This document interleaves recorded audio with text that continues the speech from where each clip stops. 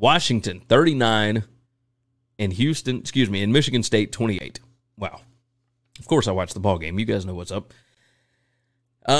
This one was interesting, to say the least. Washington, I wagered on Washington in this game. I thought that Michigan State would not be able to slow down the pass. And when you look at the stats, it certainly shows that way. Total yards, Washington had, nearly 150 more yards.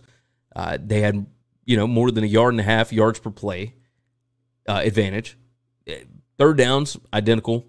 Fourth down tries, Michigan State actually was more successful on fourth down than they were. Washington had 8 scoring opportunities.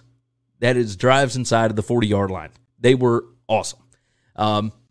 Points per scoring opportunity, Michigan State obviously hit that because I think that, oh no, Jeremy said ESPN's opted to go Tennessee, Florida. I wondered if they were going to have logistical problems. Regardless, back to this game. So Michigan State had more points per scoring opportunity because they finished those drives down there. Washington had to kick a few field goals, and Washington hit big plays. So those did not count as quote-unquote scoring opportunities. Washington had points off turnover. They had better field position, at their own 44 as opposed to Michigan State's own 20. They won the field position game, and it was awesome.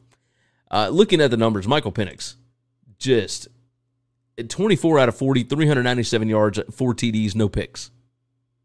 And then he ran the ball 4 times for 4 yards. So nothing negative here. How awesome is that? They didn't have to run the football much because Kalen DeBoer does not run the football much. Pretty awesome. I love it. All the stuff about this. What all did I write down? Oh, Washington scored touchdowns on 4 of their 5 first-half drives. The only one that they did not score a touchdown on, it actually led to a safety that got them the ball back. So that's how they ended up with 29 points in that in the first half. The 4th and goal on the one that led to that safety, just a weird call. Penix absolutely got stuffed on that. Washington held Michigan State to 1.4 yards per rush. If Michigan State cannot run the football and you have to bank on Peyton Thorne being able to win a game, and don't get me wrong, it's not like he was bad in this game. It's just incredibly difficult for them to do because that's not what their offense is based on. Just go and look at Mel Tucker and what he's trying to do here. 30 out of 42, 323 yards, 3 touchdowns, 1 pick.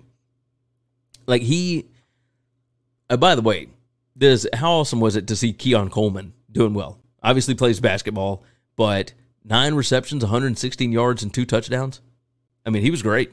He was great. Washington obviously still has things that they need to work on, but Michigan State was never really the 11th best team in the country, especially not going on the road at a team like Washington. Washington always had the pieces. They always had the pieces. But you had to have a coach in there that was competent. And Kalen DeBoer is competent.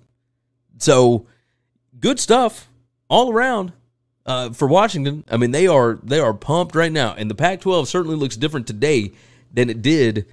Thanks for listening to Winning Cures Everything. Make sure and subscribe on YouTube or your favorite podcast app. And make sure to leave a nice 5-star review.